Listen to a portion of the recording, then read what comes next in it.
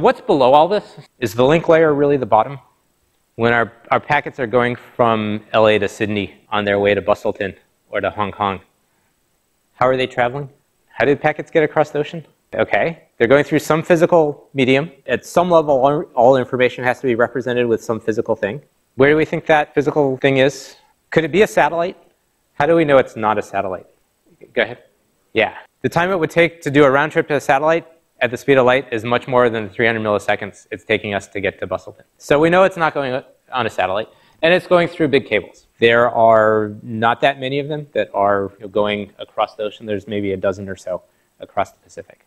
Running them across the ocean is not nearly as interesting as running them across land, where there's countries and politics to deal with as well. I'll have a link to a nice story about that.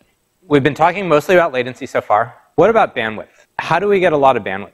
Which one of these things that I'm showing you has the most bandwidth? They're not to scale. Yeah, I don't know how big they're all. So either the plane or the big shipping container. Certainly bandwidth per dollar. Shipping containers on a boat, you can fit an awful lot of terabyte drives in a shipping container. And you're going to get huge bandwidth from that.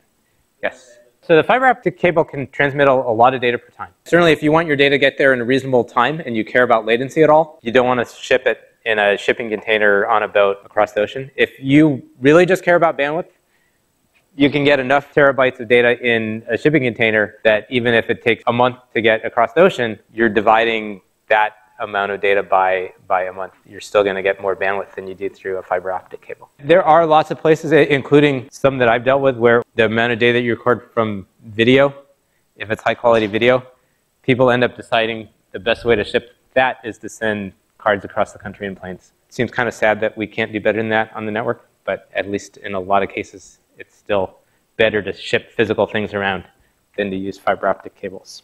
So if we want to improve bandwidth, let's think about Claude Schaap's network first. How do we improve bandwidth? And Co gave us one answer already. Right? So if we improve the encoding, that's going to improve bandwidth.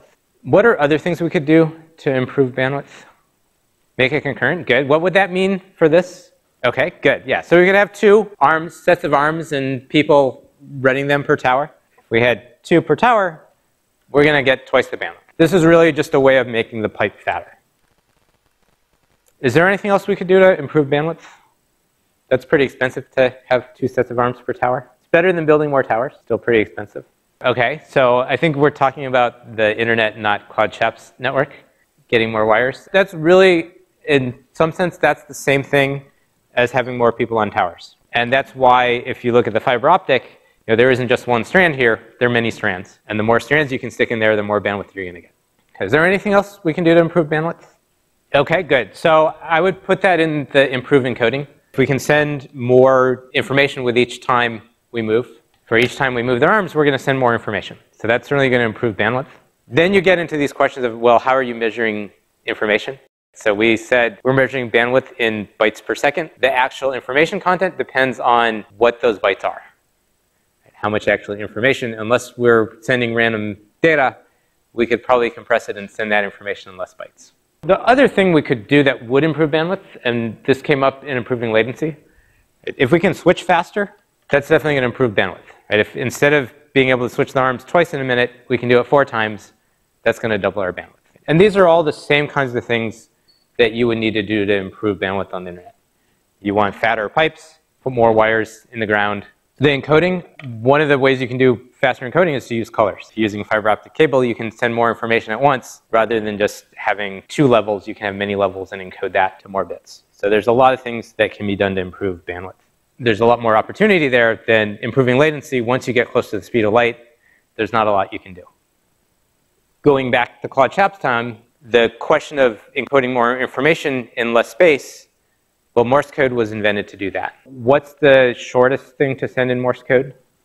Yeah, E is the shortest thing. And you want E to be the quickest thing to send because it's the most common letter. All the design of Morse code is to make these letters that are really uncommon, those are the ones that it takes a long time to send. Most of the ways we encode characters, say with ASCII, every character has the same length. This is not that efficient, but it's better to do that and then compress the text rather than to have a complicated character encoding. With Unicode, it's a little more like Morse code in that they're characters that are 1 byte, 2 byte, and many bytes long that are not necessarily designed too much around frequency, but at least the size character set you're using.